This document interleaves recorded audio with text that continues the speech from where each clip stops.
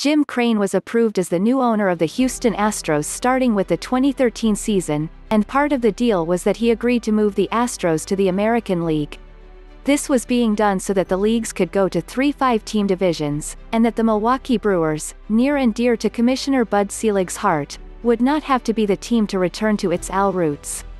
This meant Houston would be making annual visits to Minneapolis.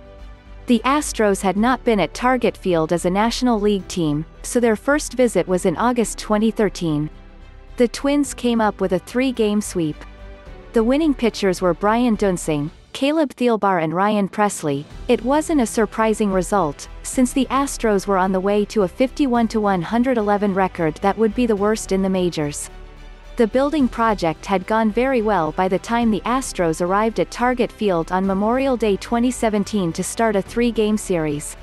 The Astros had been over .500 in 2015 and 2016, including a 3-2 loss to Kansas City in a 2015 division series. And now they had become a beast, 35-16 and leading the AL West by 10 games when arriving to take on Paul Molitor's Twins over the last 3 days of May.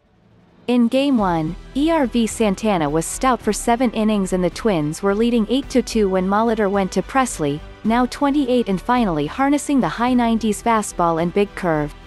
Pressly retired 1 batter, allowed 3 hits, a walk, a hit by pitch and was charged with 5 runs. He was finished by Marwin Gonzalez's 2-run single. Craig Breslow followed. He retired 1 batter, allowed 3 hits and 3 runs. Matt Belisle was next, allowing 2 hits, a walk and 3 runs that scored on Carlos Beltran's home run. The Astros scored 11 runs in that 8th and won the game 16-8, with 18 hits and 31 total bases. The next night, the Astros won 7-2, with what proved to be modest totals of 10 hits and 14 total bases. Starter Mike "Snitch" Fiers went 6 innings for the win, outpitching the Twins' Jose Berrios. The series finale turned out to be a bloodbath. Twins starter Hector Santiago's looping off-speed stuff and slow fastball were no match for the Astros. Also, Tyler Duffey, making the transition the bullpen, gave up 4 runs without getting an out. Pressly gave up 2 runs without getting an out. The final score was 17-6. This time, the Astros had 19 hits, with 6 home runs launching them to 39 total bases.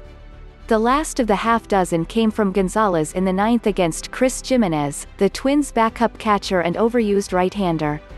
For those 3 games, the Astros outscored the Twins 40-16, and the tote board read 84 total bases for the visitors.